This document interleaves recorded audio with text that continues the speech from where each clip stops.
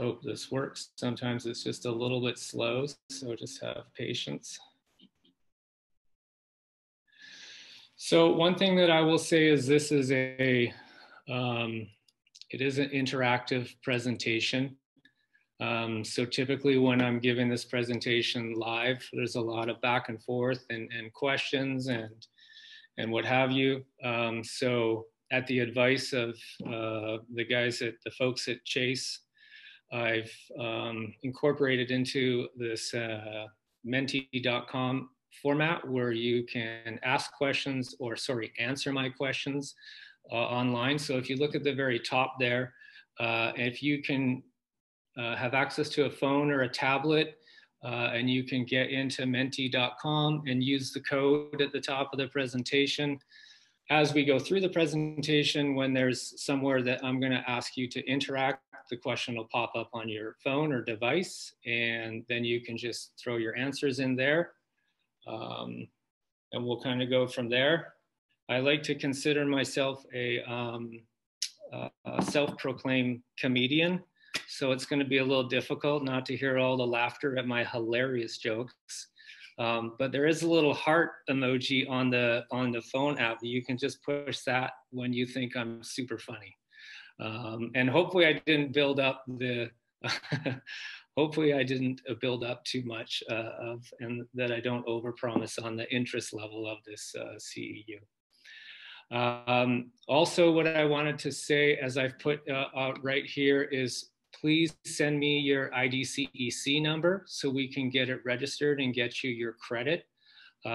So my email address is greg@infocusinteriorsgroup.ca. I will be getting an attendance list for this presentation, but I do need you to send me your IDCEC number so that we can get you credit.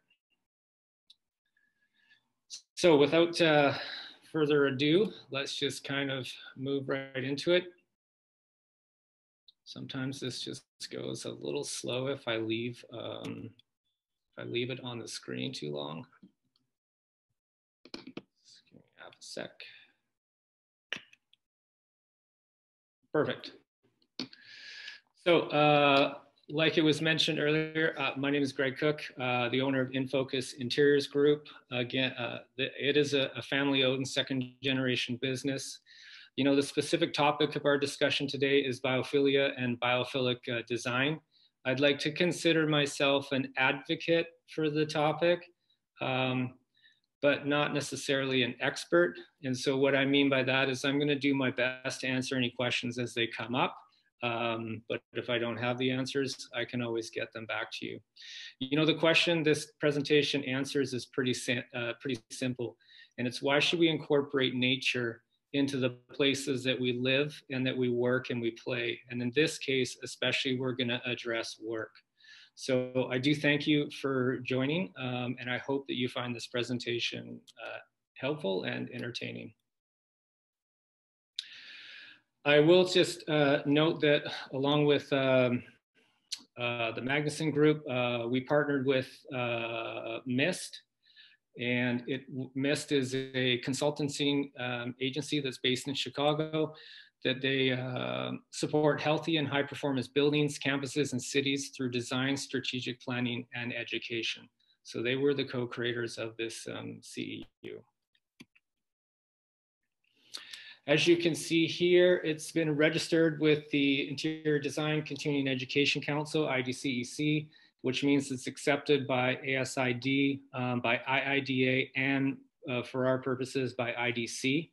As I had mentioned before, please email me your IDCEC number so we can get you credit for this. I do have the course code listed up here. If there are any well-accredited professionals, so well AP, you can self-report this CEU because you'll get credit for that as well. So if you are a well AP, feel free to take that course number and report.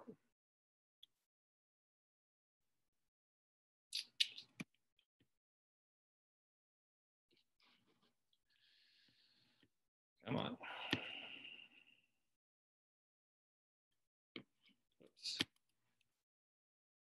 Perfect.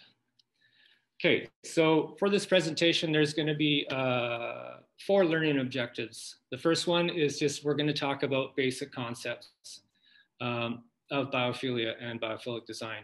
Then we're going to see growing body of science-based evidence. We're going to discuss some ways to develop a financial return or a return on investment.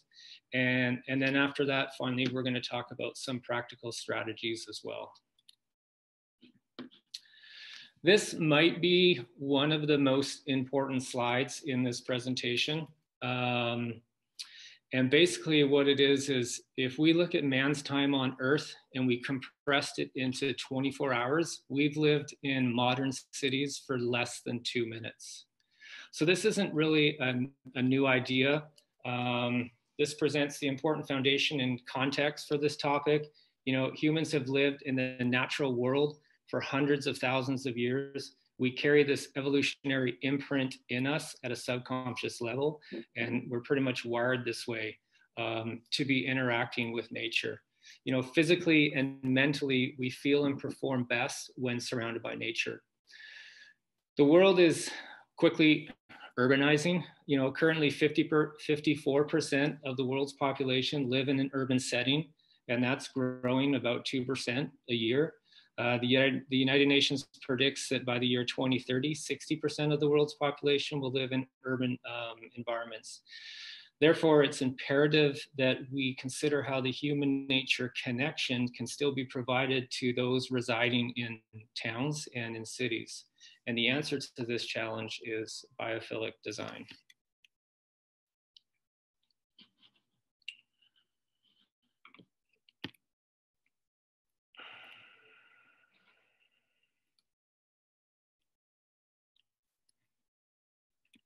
Sorry about this.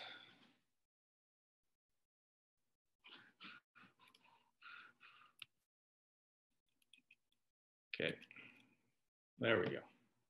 So first, let's understand biophilia. What is it and how do we use it? So we're gonna start with a little exercise. And so this question hopefully has popped up on your device. And I want you to take a moment and think about where's the most relaxing place you've been.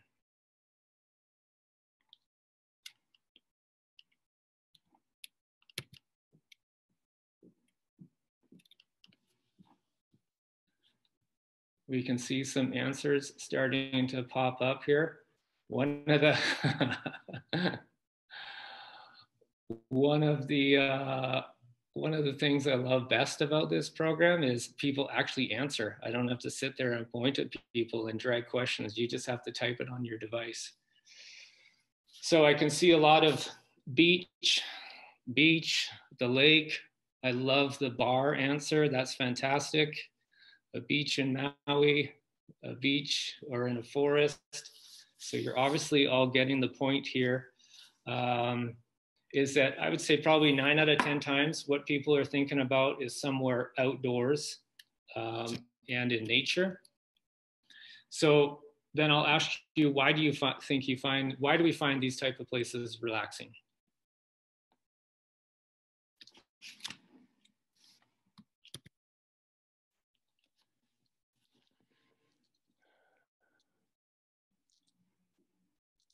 It's a hard one to think about.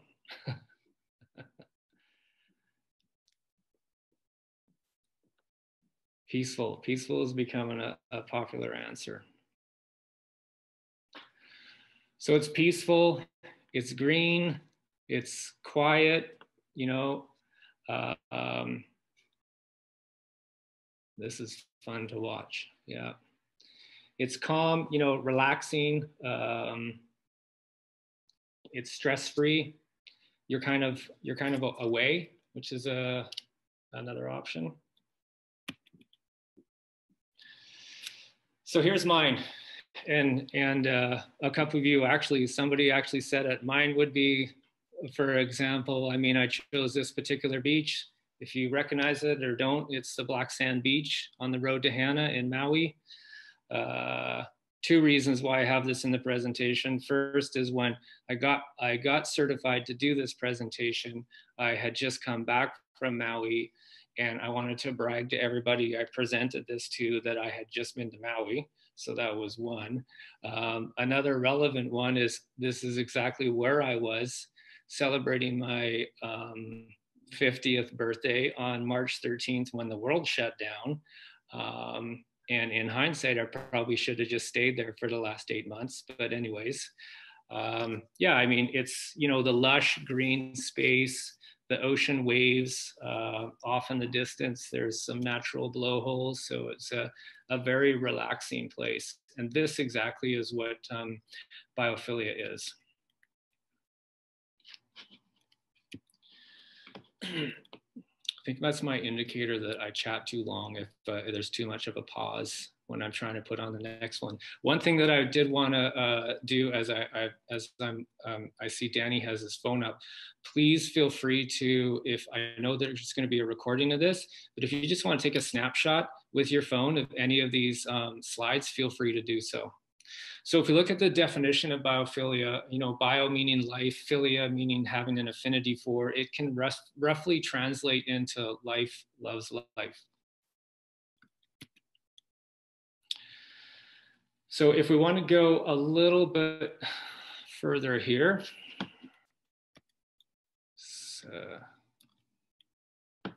why there's so much drag.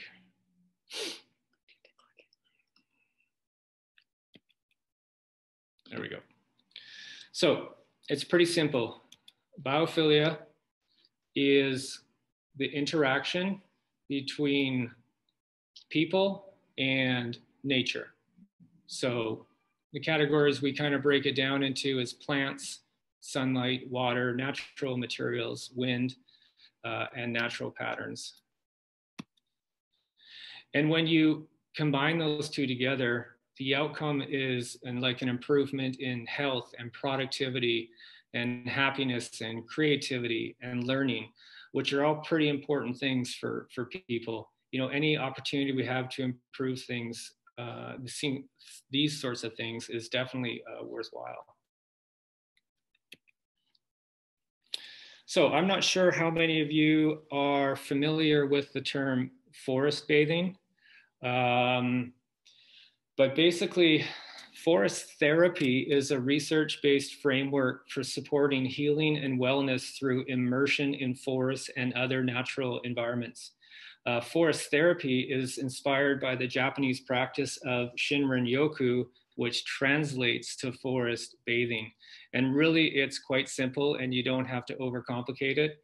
Is you just immerse yourself in nature, and you go through a walk from the forest, and you just are able to just have the benefit of the multisensory actions, such as, you know, seeing or hearing, feeling, smelling, everything to do with nature. These began in Japan in the mid-1980s. It's what now a cornerstone of preventative healthcare and healing in Japanese medicine. And its benefits have been proven to boost immunity, reduce stress, reduce blood pressure, up to 5% in an hour, and improves your mood. I'm going to read a little snippet from a book called The Nature Fix by Florence Williams. And it says, to prove that our physiology responds to different habitats, Miyazaki's taken hundreds of research subjects into the woods since 2004. He and his colleague Ju Young Lee found that leisurely forest walks compared to urban walks delivered a 12% decrease in cortisol levels. But that wasn't all. They recorded a 7% decrease in sympathetic nerve activity, a 1.4% decrease in blood pressure, and a 6% decrease in heart rate. On psychology questionnaires, they also report better moods and lower anxiety. So increasingly, companies are creating, where possible, or relocating to give employees easy access to natural areas like this. Think about it, work stress alone, and understand this is a US created CEU, but in the US, work-related stress alone accounts for $190 billion in healthcare costs every year.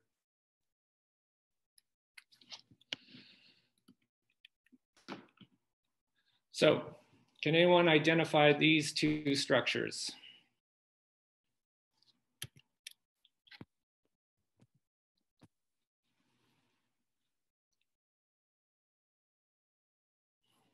me just check. So far, have I stumped you? Apple on the left, Apple, Apple, everyone's got that. Oh, and there we have Apple and Amazon is correct. Yeah. So on the left, we have Apple's headquarters. You know, Steve Jobs' plan was to have 80% of the property landscaped with 6,000 trees. And when they were done, the area, they had closer to 9,000 trees on that property. As far as Amazon goes, they're in these globes or bubbles, there's 450 species of plants. It would include waterfalls, a river, a 5-story living wall, and treehouse-like spaces. It's kept at 72 degrees and 60% relative humidity, which is ideal for both plants and humans, at a cost of nearly $300 million. This was originally planned to be a 6-story building, just of more offices, but Amazon recognizes the need for a place for our people to feel and think differently. And you know, whatever you say about Apple and Amazon, they are financially driven companies, and they can obviously see that there is a financial return on these big investments. So that's just a photo of what Greg does to get his forest bathing in, is just hop on a bike and get into nature.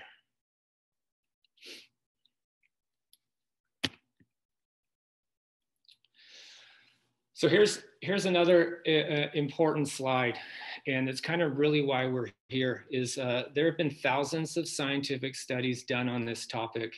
They reflect proven physiological and psychological benefits where we can measure the impact of improved health, and we can translate these proven measures into financial implications.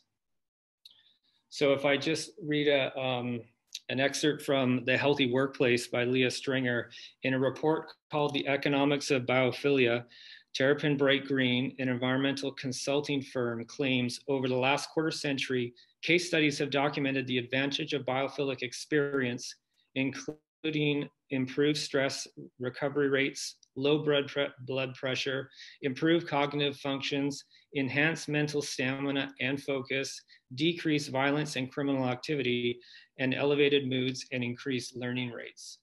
So you can see on this chart here, stuff like patient recovery time reduced by 9%, or creativity increased by 15%, or test scores improved by 18%, and crime reduced by 7%. And we're going to discuss workplace productivity improvements in a few minutes.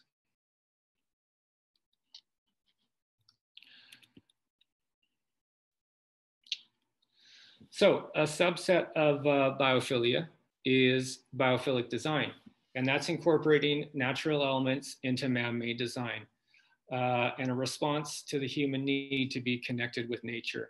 So if you see here, it's basically taking, you know, our cities and our buildings and our material products, and then combining them with plants and water and wind and air and light and space and materials and patterns, kind of the 6 categories that we're going to focus on. And this isn't really new. I mean, years ago, if you think about it, and I'm talking years ago, buildings and spaces were biophilic by nature, where we started off in caves, you know, and as that technology advanced, we closed up our buildings so that we can control the environment. You know, we've got AC, we've got windows, and we're kind of determining the wealth and comfort.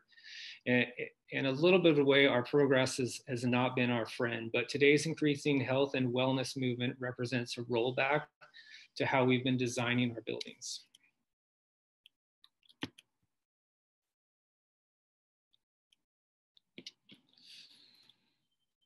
Oh, sorry, one too quick. So these are the 6 categories for simplicity. Like I just mentioned, there's plants, there's waters, there's air and temperature, you know, meaning the faint shifts in temperature and airflow so that you feel like you're outdoors. There's materials and patterns, space and form, and then light and shadow. And when we isolate nature's characteristics and study the effects of each, we can create tools for designers to use in creating healthy and beautiful workspaces. You know, we're really good at grids and rectangles because they're efficient, but biophilic design can break down these grids into natural patterns. So here's your next question, is what improvements could be made to these spaces to make them more biophilic? Or more importantly, what do you see or not see that is in these spaces? We got plants, windows, planters, flowers. Got a lot of plant life. Access to natural views, windows, awesome. So pretty much, I mean, if we go back to the slide before, it's the 6 categories of plants, water, air and temperature, materials and patterns to show nature, and light and shadow.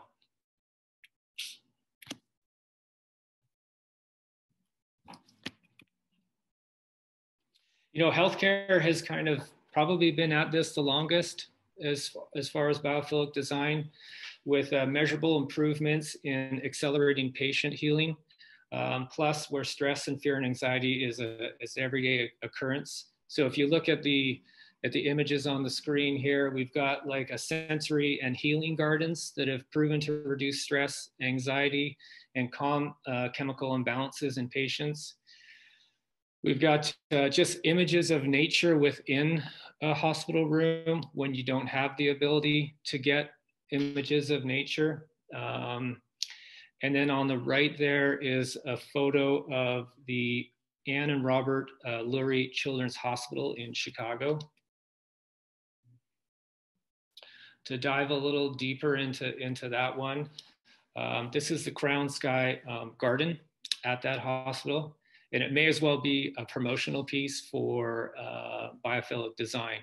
So there's lots of glass that's going to allow a bunch of daylight to come in and makes you feel like you're kind of outside in all seasons. At the edges of the Sky Garden, they've got bamboo, marble fountains, and it frames the views of the city as well. This was a big investment that they made.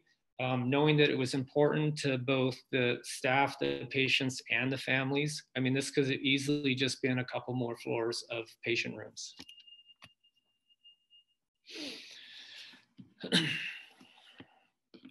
Another example, this would be in the Children's Hospital in Seattle, but I can also tell you, if you haven't been into it, it's a very similar feel to what we've done for our Children's Hospital here in Vancouver, and it's environmental references and graphics for wayfinding. And these are how they refer to the different wings of the hospital. You know, it's a kind of adds, having the animals and the landscapes natural to the Pacific Northwest, it adds more of a calming presence. It's so much better to tell a child that we're going to take you to the ocean today instead of saying we're going to go down to urgent care. You know, faux nature, a little pun is that faux nature is better than no nature as well. So you will see positive effects of having images of nature than having no nature at all.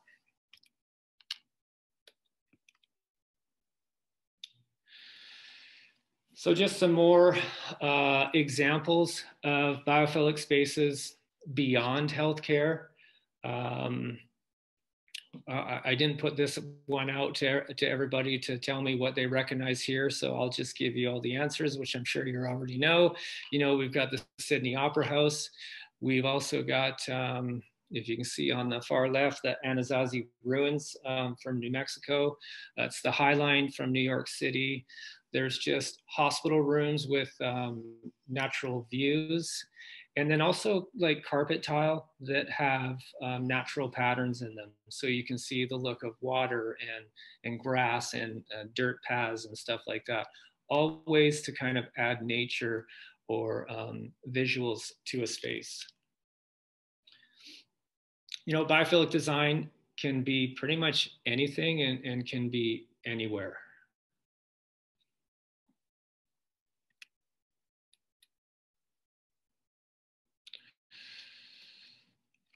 So the first thing I'm going to say is don't try to read this. Yeah, I wouldn't try to read this. It just simply reflects the mounting body of evidence in measuring the various positive effects and benefits of biophilia and biophilic design. If you could read this or read some of these, and I have read some of them, and so I will tell you that it's not the easiest reads. It may remind you of being in stats class if you ever took stats. But you learn stuff like, you know, morning sunlight reduces the length of hospitalization in bipolar depression. The value of trees, water, and open space is reflected by house prices. The impact of workplace daylight exposure on sleep, physical activity, and quality of life, and the physiological effects of forest bathing. They're all discussed here. I've got a couple studies here which I have read. This is the economics of biophilia. What you would learn in this one is that 10% of employees' absences can be attributed to architecture with no connection to nature. Children progress through school curricula 20 to 26% faster when they're learning in a daylit environment. And people will pay about 127% more for a property with a view to water. If we look at the global impact of biophilic design in the workplace, which is another one of the studies on this list, 33% of all respondents said that the design of an office would affect their decision to work for a particular company. The natural light is the most sought after element within the workplace, yet globally 47% of offices have no natural light, and 58% of offices have no plants. They went on to further talk about regional aspects. And, you know, Australia had a need for or a want to have wood in the office place, whether it's in their flooring or their desks or their paneling. India, Indonesia, and Germany liked green office colors. Canada had a preference to greenery in the office space. And then if we dive a little bit more into the Canadian perspective, the availability of external green space was linked to greater happiness at work. Also, the color purple was a predictive of employee happiness, which means we should just paint all our offices purple and fill them with plants, and everyone's going to be happy. This is when you can hit the hearts. Window views to trees were associated with greater levels of creativity, and having plants in the office was linked to greater levels of productivity among workers. So that's just some of the studies that you can find, but there's a ton of them out there. I'm not sure why I now have 3 blue lines over my presentation. I apologize for that. I didn't know I could draw on these, but anyways. So the same body of evidence is the catalyst for the current health and wellness trend. The new and international well building, which I discussed earlier, seeks to promote improved health and wellness across the workforce. So what LEED is to buildings, if you're not familiar with LEED is to buildings, WELL is to the people of the buildings. So WELL considers kind of air and water and nourishment, light, fitness, comfort, and mind, which sounds a little bit familiar with what we're talking about here today. And biophilic design plays a big part in that.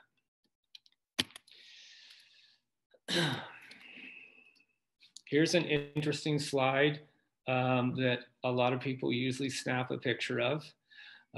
So if you would like to go ahead, these are just, and it's more of a close to home example of research.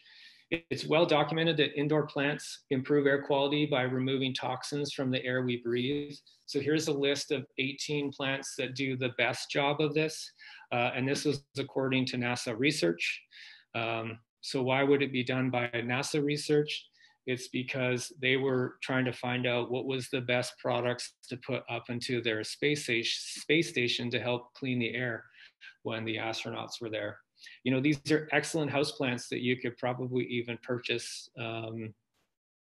I won't say on your way home because we're all home, but just go out and grab a couple of these, snap a picture, and know that they've been known as the 18 best to clean up the air quality.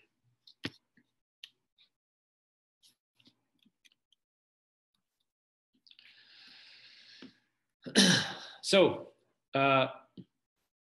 we have established that biophilic design is the theory, the science, and the practice of creating buildings inspired by nature with the aim to continue the individual's connection with nature and the environment in which we live and work every day. But now let's focus on biophilic design within the workplace. And in particular, I'm going to talk about the office workplace. So what does a biophilic workplace look like? It can look a lot of different ways. I'm sure you recognize some of these pictures here. We've got the Harper Memorial Library in Chicago.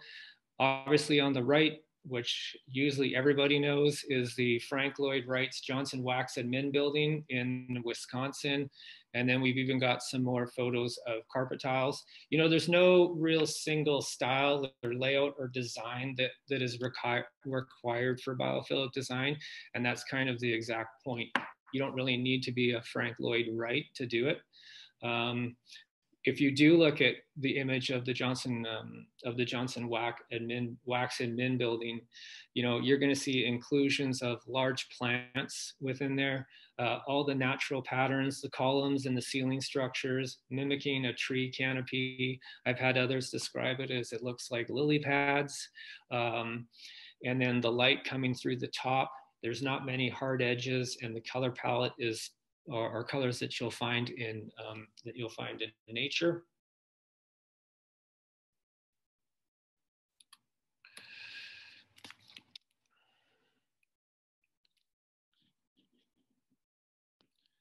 Perfect. So next question. What features make this space biophilic?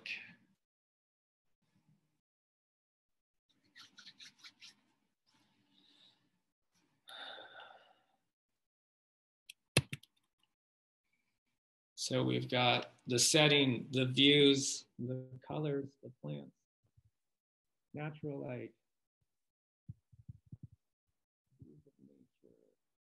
We're getting close to hitting many of them here.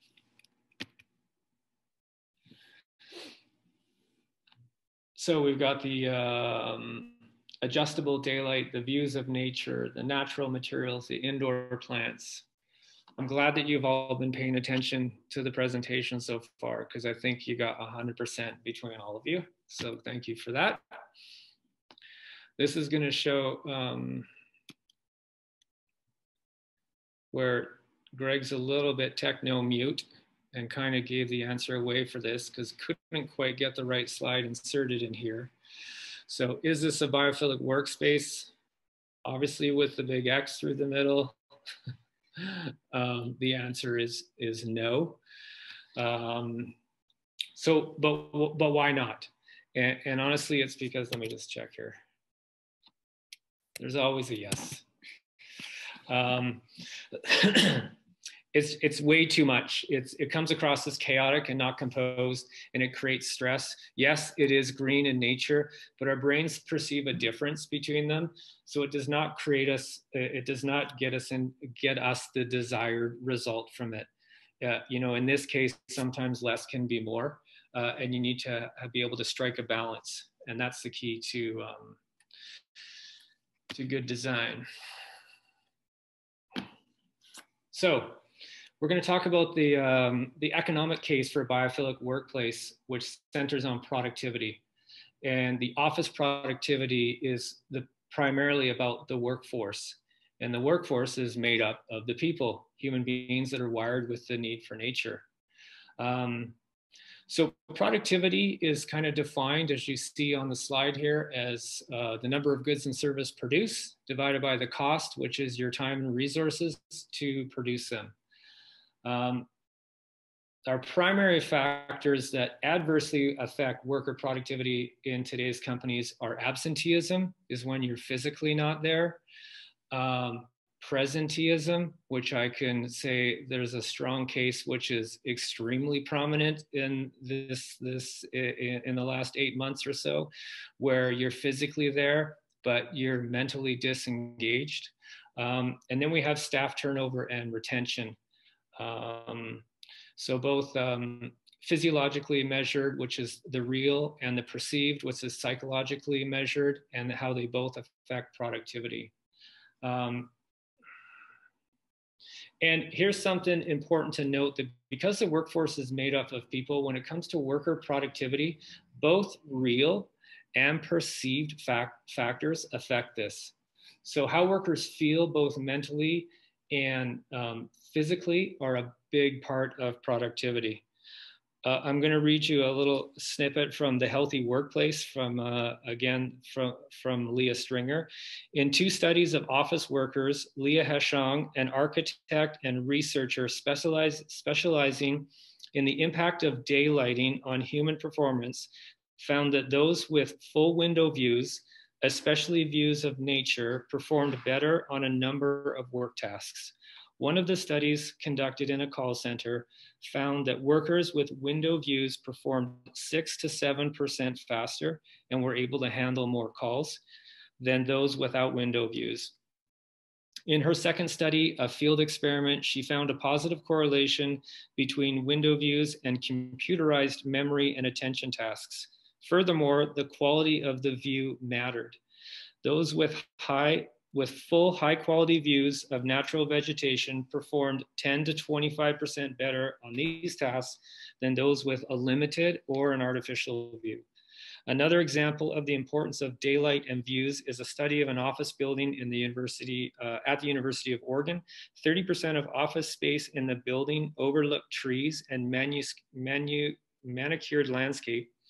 31% of the office space overlooked a street, building, and a parking lot, and 39% of the offices were on the interior of the building and had no outside view at all.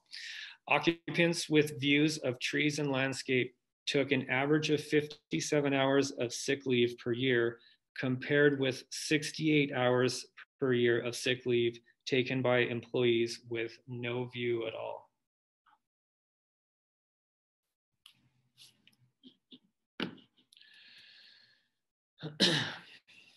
So it's important to realize that perception matters. The Human Space Report is a great one if you're interested in reading more about it. And this was just a high-level summary of results of a study of 7,600 office workers around the world that is related directly to green space in the workplace, sorry. And specifically, it's about a worker's emotional state upon entering their workplace. So the researchers asked some simple questions about each person's perception as they entered an interior workplace with green space and without green space. And the results were basically this, that people had more positive feelings entering a workspace with greenery, and they had less negative feelings entering a workspace with greenery. So people, or the workers, are biased immediately upon walking in the door. And how we start our day is important. It matters in the quality of our work, and it lasts throughout the day.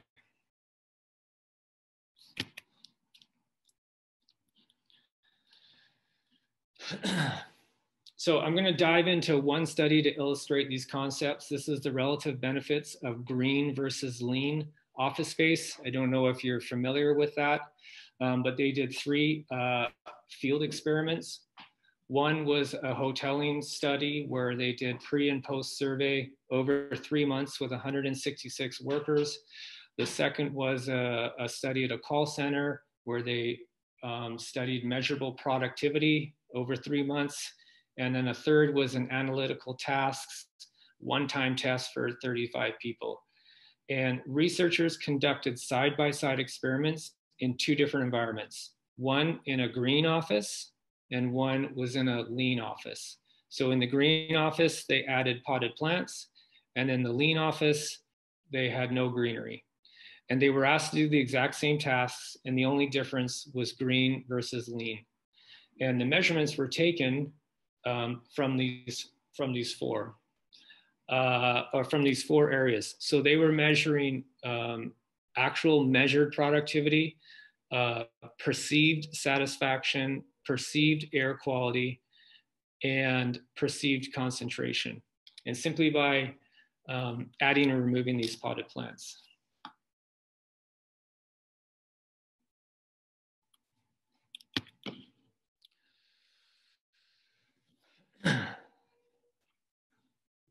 So here's what the results were, is in their measured productivity, it increased 6 to 15%.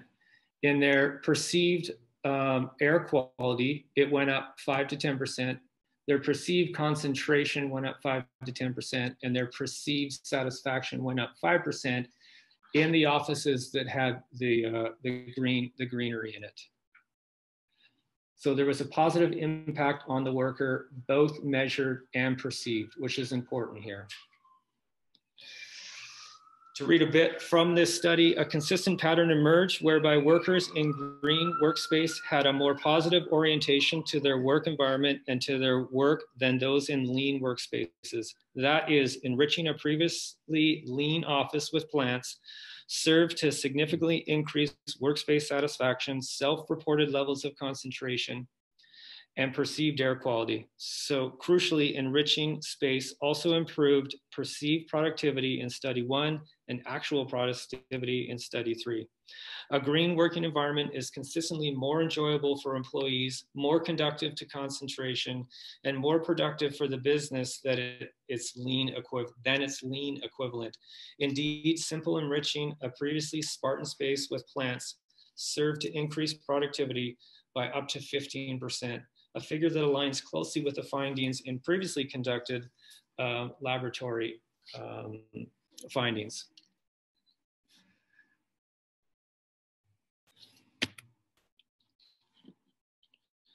So to take an example, kind of how do we translate these benefits into a workplace value proposition? So for an example, let's take a service-based company, i.e.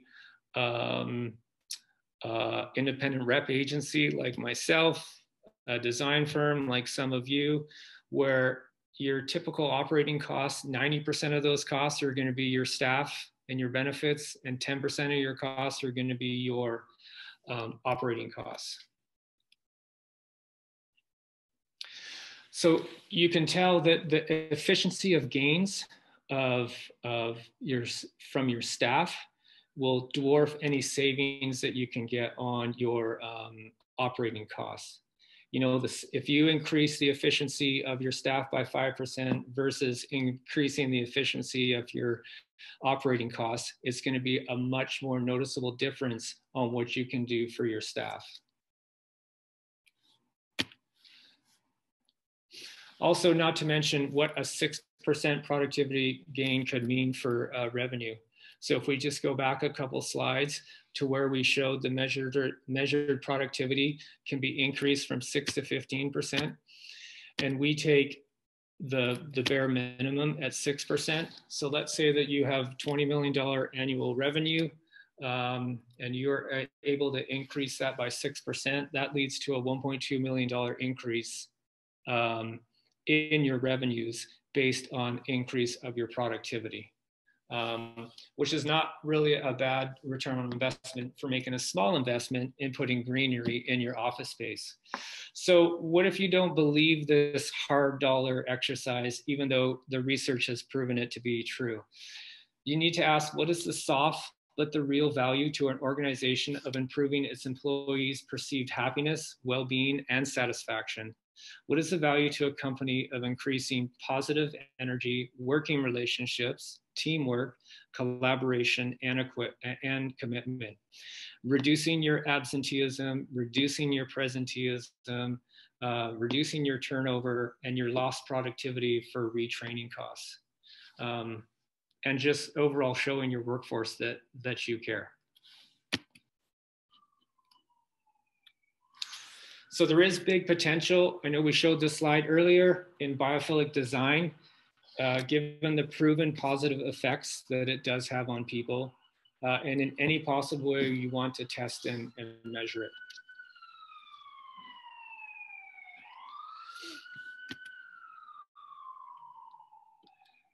So now let's look what we can do with this, and what are some of the practical strategies that we can work with. So here are some strategies for new projects, organized by the 6 kind of categories that we've been discussing. Seems a little bit cut off there. But some of the examples that we can have is access to terraces with indoor-outdoor spaces, views of water outside, access to outdoor air and wind via operable windows and doors, daylight via windows, glass doors or an open office, maybe some spaces shaped to allow a sense of mystery when moving through, which is one of my favorite ones and interesting. But also just digital screens with images of nature. With all those TVs that we have out there, having a resting TV with an image of nature can be a benefit. So the question is, what if you don't have a major project going on? Are there still things you can do? And obviously the answer is yes. There's 15 strategies left here that are lower cost and a faster action. Examples such as small desktop plants, indoor water features, ability to control daylight via blinds, a non-repetitive workspace layouts exhibiting orderly variation. So to sum it up, to sum it up, here are kind of 5 of the top 5 practical strategies. The most focused, the most bang for your buck, and some of the easiest to implement.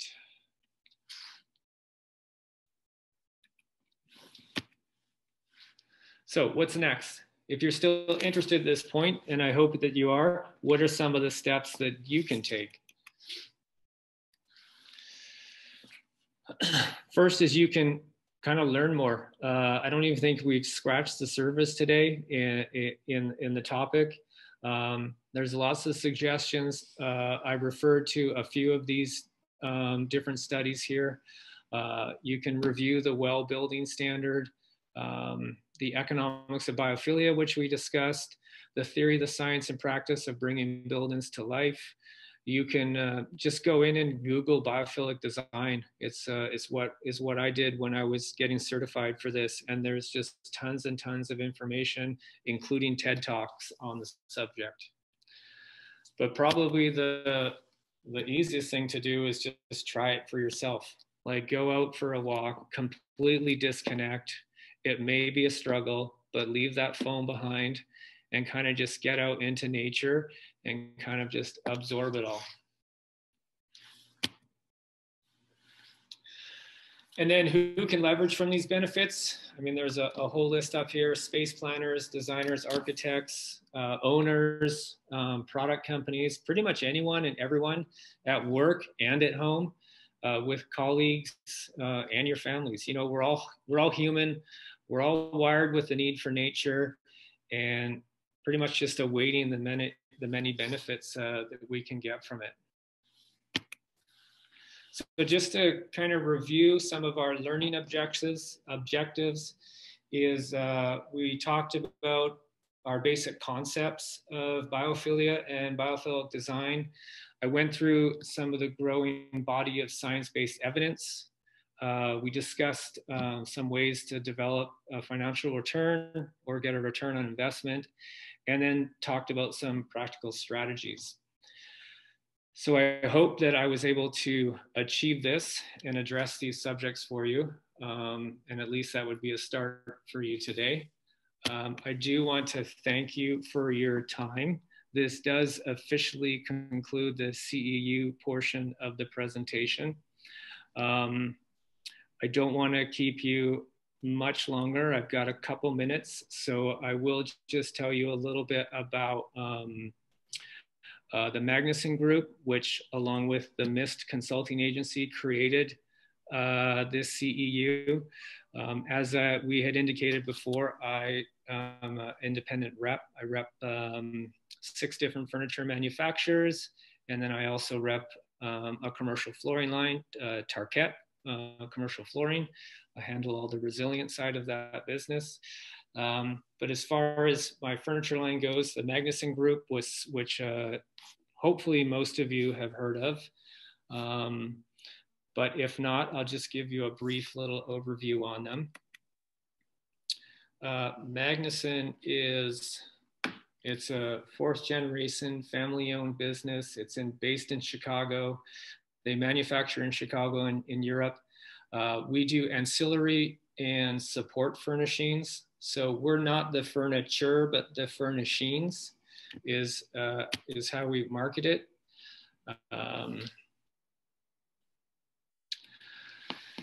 And one of our fastest growing categories, which ties into the topic of biophilic design, is our planters. We do planters for both indoors and outdoors.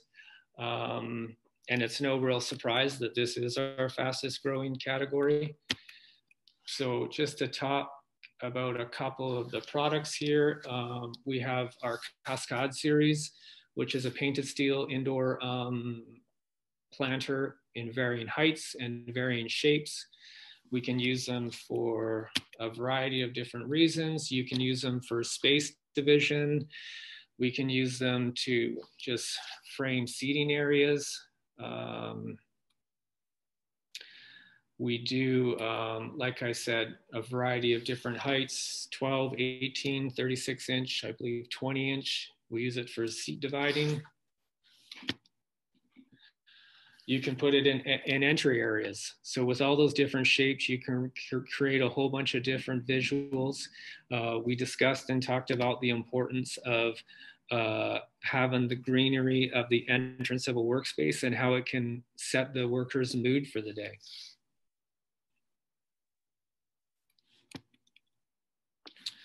This would be a picture of our showroom in Chicago at the Merchandise Mart at Neocon. If anybody has been into our suite there, we do quite a bit of greenery to show the benefits of it. This is a product called DeCapo that is actually a literature rack that we hang off the walls, but we can use that in a situation to add greenery to the workspace as well.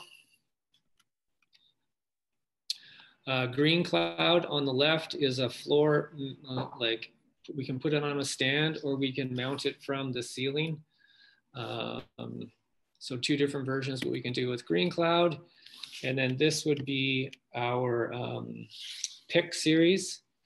And we do this both in a waste receptacle. Waste receptacles is the biggest portion of our business, but or we have a matching planter as well.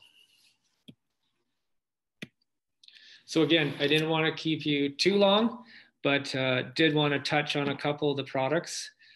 I do want to thank you for your time today. I'm just going to stop share and just chat here. I'm just going to quickly go through this. Please write in the email. Greg didn't quite get that. I've got all the questions here, Greg. I can go through them. There was only, I got one question sent to me directly. Where's a good place to go locally here in British Columbia for actually getting and maintaining the plants?